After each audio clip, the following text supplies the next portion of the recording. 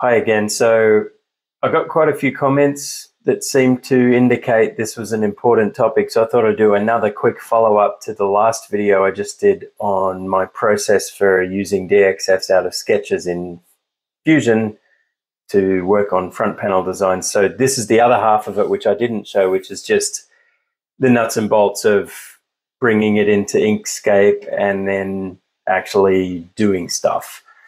So I'll start by importing the DXF again, and that's going to be rear panel label was the one I just created. I'm doing this one for the rear panel. Again, from Fusion, it's the scaling is whatever the units are that the design is in. So this is 1:1 and it's going to be in millimeters. So I'll leave that on manual scale, millimeters. Then yes, I want it to be editable because I want to be able to snap and align to the objects like the holes and things in the actual panel sketch that's been imported. I'll set it to 600 dpi again because that's good for printing on laser or inkjet printers for printing a panel overlay.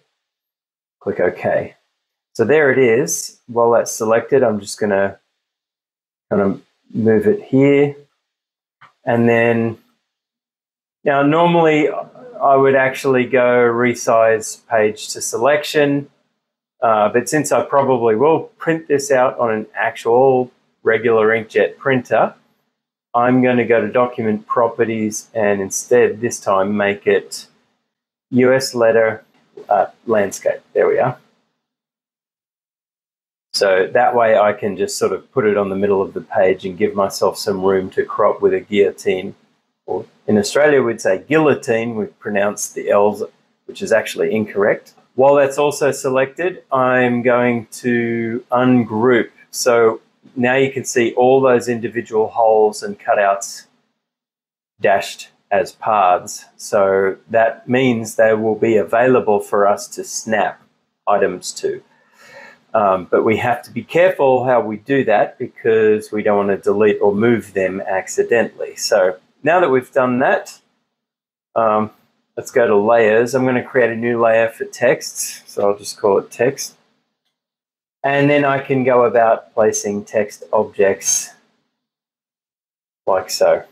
So I can say this is going to be, let's see, I want bold and italic. And it's going to be 14 point. And it's going to say V of T because this is an oscilloscope output. I'm going to have one down here, I of T. Up here is going to be just bold and slightly larger. Let's make it 18 point. That's it's going to be 120 VAC. Over here is going to have a plus. And here is going to have a minus, and here is going to have a chassis. Here's going to be amp in, speaker through, and so once you've got all that sort of thing done and you're happy with that, we can switch to hit escape, switch to selection mode. And what I want to do is select that text and then select that cutout, and we open up the align and distribute or shift control A. And this panel, I have it, this is really important so that you don't move the hole instead of the actual text. We want it relative to last selected, and always select the text first, then select the object you're going to align it with. And in this case, I'm going to align by center horizontal. And I'm going to do the same with this one. Right, so that makes it perfectly aligned. These are my BNC outputs for hooking up an oscilloscope to the dummy load to measure voltage and current. And then these two, I'm going to align them,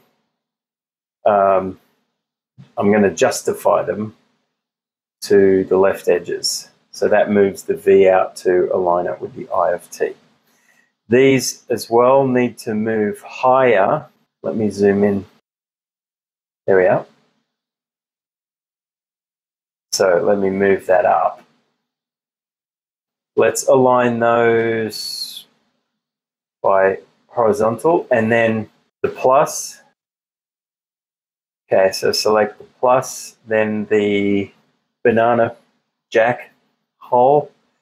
Again, align by the second object to centers. I'll do the same with the minus.